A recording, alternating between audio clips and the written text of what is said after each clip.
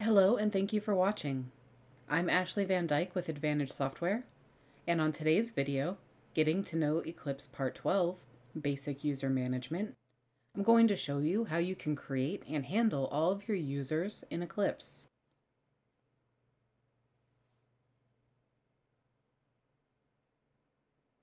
User file INIs in Eclipse are the files that store your settings. There are two primary ways to create users in Eclipse. First is create new user, and the second is save settings. Both of these processes offer advantages and disadvantages depending on what you're after. Create new user is like starting with a blank slate.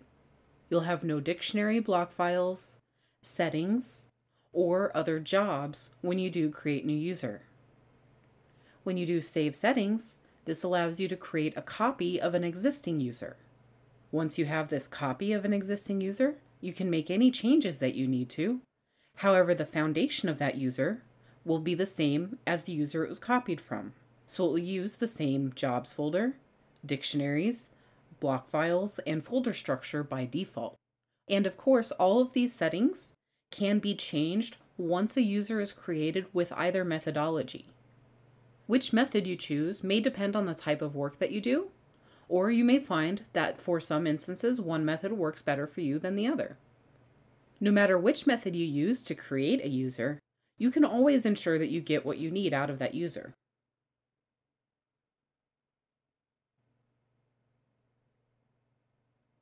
Currently in my Eclipse, if I go to my user settings, my username is Ashley Van Dyke and my user file is just Ashley. My user file is the INI file that I'm using when I'm in Eclipse. The username is what gets put at the top of Eclipse for reference. You can change the username at any time. However, the user file is the name of the actual file that's being utilized by Eclipse when it's open. And so the name of this can't be changed while Eclipse is opened. Currently, if I go to Load Settings, I only have ashley.ini. And you see, like it says Ashley in user file, it says ashley.ini here. The name of the INI file that you currently have loaded is always going to be represented in the user file field. And again, the username field is just a label for the top of Eclipse, and that information will also go into file information in the file manager. If I open up the corresponding Windows location, under Documents, Eclipse, you see that here I have my Ashley INI file, which again corresponds to ashley.ini and user file Ashley. And I also have an Ashley folder. Within this folder are all of my work files, as well as my block files. I'm going to close out of Windows File Explorer and return to Eclipse. As I said previously, there are two ways to create new INI files in Eclipse.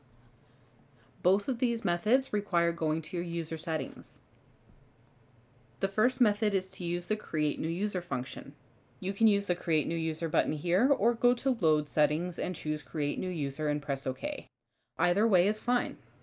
I'm going to choose Create New User, and you'll see that Eclipse warns me that if I create a new user this way, a whole new user profile is going to be created and confirms that this is what I want to do. And again, this is because an entirely new jobs folder, main dictionary, and settings profile is going to be created, all with default settings.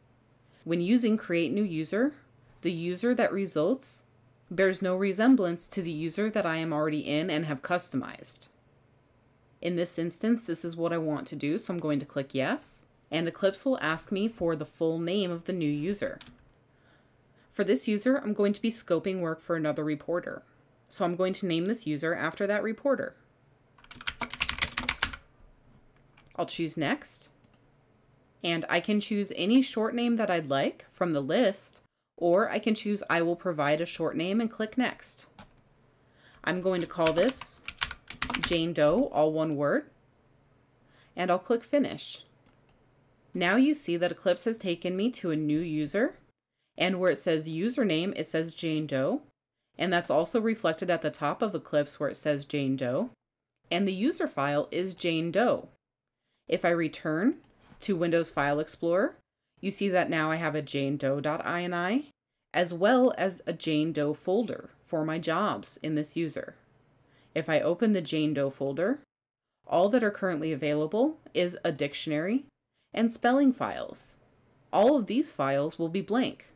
If I go to Eclipse and open the Jane Doe dictionary, you see that there are no entries.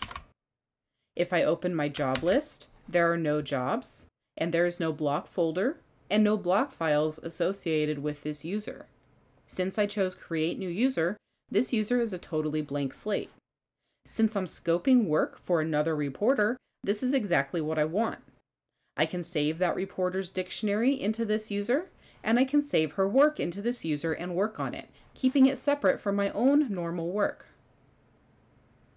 Once this new blank user has been set up, although it does have default settings, this of course can all be changed. I can click on the Dictionaries button, and I can change my main dictionary to look at any other dictionary on my computer. I can click the Advanced button, and I can change my jobs or blocks pathing to look anywhere that I may have existing files that I wish to use in this new user. Or if I wish to, I can leave everything default. I can import settings if I have existing settings I wish to use for this new user. Or I can go into all of the user settings tabs and make any changes that I require for this new user. Any settings that I make are going to be saved in the Jane Doe user and won't be applied to any of my other work. For this particular user, I want everything to be separate. I want to be able to load someone else's dictionary and keep someone else's work separate from mine, and so this is what I want. However, there may be instances where what you actually need are just slightly different settings, such as different footers, different numbers of lines per page, or just different margins. This may be necessary if you do work for many different clients, such as captioners who caption to multiple television stations, or freelance depot takers who may do depositions for various different firms with different document requirements, but who wish to use the same basic settings otherwise. When you're doing this kind of work, it may be advantageous to use the Save Settings method to create a new user instead of the Create New User function. If you use Create New User, you start out with a blank user that has none of your personalized settings. However, if I choose Load Settings, go back to my regular Ashley user, this time I can choose Save Settings, and the Save Settings button has two primary functions. The first is to actually save any settings changes I've made. If I make any changes to my settings, I can come here and hit Save Settings, and then simply leave the file name the same as it already is and press OK to update my current user INI, which is ashley.ini. However, I can also click Save Settings and type in a different name, such as the call signal for a local television station that I want to caption to. I'll press OK. And now, although I have a new user file.ini called wptv.ini, if I return to my Eclipse folder, you see that I have ashley.ini and janedoe.ini, and I have an Ashley folder and a Jane Doe folder. However, for my wptv.ini, I do not have a corresponding folder because it's using the Ashley folder since I clicked Save Settings instead of Create New User. In my WPTV user file, if I click Advanced, you see that my Jobs folder is pointing at my Ashley folder in the Eclipse folder. This is a copy of my Ashley INI file. At this point, I can make any small changes that I need to these document settings, such as going to the Document tab and changing the number of lines per page to 28, and setting one numbered header line to ensure that my header appears on line 1. Once I've made these changes, I'll have two users, one called Ashley, one called WPTV, that are almost exactly the same. The only difference are those two changes that I made in the document format. Other than that, these two users use the same dictionaries, the same jobs and blocks folders, and since I use Save Settings to create WPTV, all of my other document and paragraph settings besides the two small changes that I made will be exactly the same as the ashley.ini settings. Save Settings is an easy way to make new users that have small changes.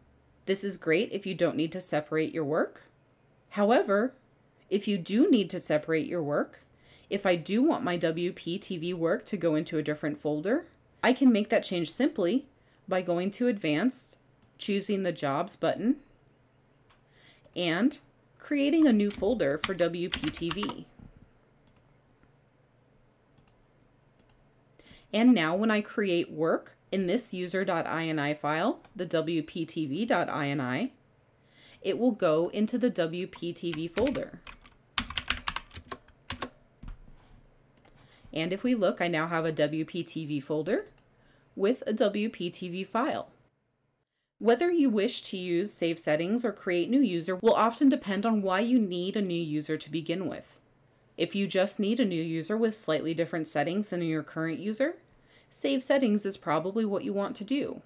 However, if you want to create an entirely blank slate to work with, such as a place to store work from another reporter or user, create new user may be what you want to do instead.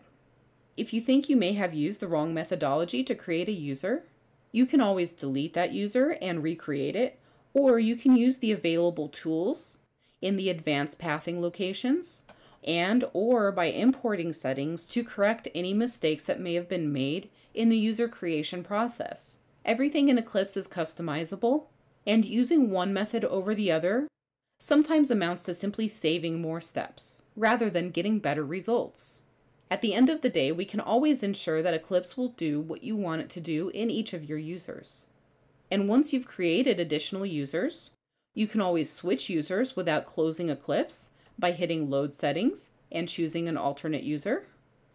And if you wish to delete users, you want to make sure that you're in a user INI file that you do not wish to delete. So right now I'm in the ashley.ini file, and I'm going to delete the two INI files that we just created. I'm going to go to my file manager, and I'm going to choose the main folder. This is where all of the INI files are stored. Here I see my ashley.ini file, I see my janedoe.ini file, and if I scroll down, I see my wptv.ini file. I'm going to check WPTV and Jane Doe, and from the file manager, I'm going to just choose delete. I'll confirm the deletion, and now both of those users have been deleted, and the only INI file that I have left is just Ashley. If I close out of the file manager, return to my user settings, and choose load settings, you see that now I have only ashley.ini like I did when we started. However, the folders and files that I created in the users that I just deleted remain intact. This helps ensure that nothing is ever accidentally deleted.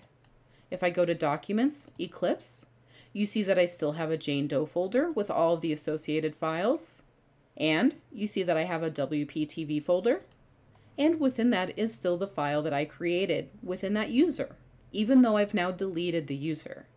So you can be sure that even if you no longer need to have a user in your user list, in your Load Settings button, or when you enter Eclipse, you can safely delete that user and know that all of the work you created with that Eclipse user is safe. And you can back up and delete this work at your leisure. Understanding users can be confusing, but the most important thing to remember is that no matter what you need an Eclipse user to do, it can do that. And if it is not currently doing what you need it to do, the solution is usually very simple, and we can import or export settings from other users, or simply go to your advanced file pathing and change the pathing for the affected user. Keep in mind when you do use multiple users that any changes you make to your settings will only apply to the user that you have open at that time. And if you've used the Create New User feature to create your users, and they do not use the same dictionaries, that's important to keep in mind when globaling. That's why it's a good idea to ensure that each user is using the appropriate dictionary, or that each user is using the same dictionary if that's the behavior that you want.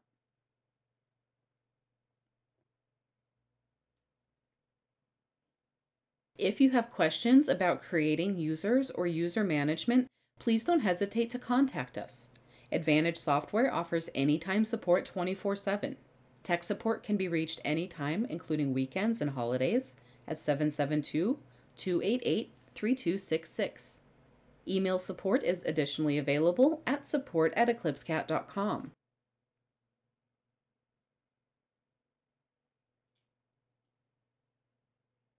Thank you so much for watching this video. Please hit the thumbs up button if you enjoyed it, and subscribe to our channel and turn on notifications so that you'll be notified when we publish new content in the future. Thank you so much and have a great day.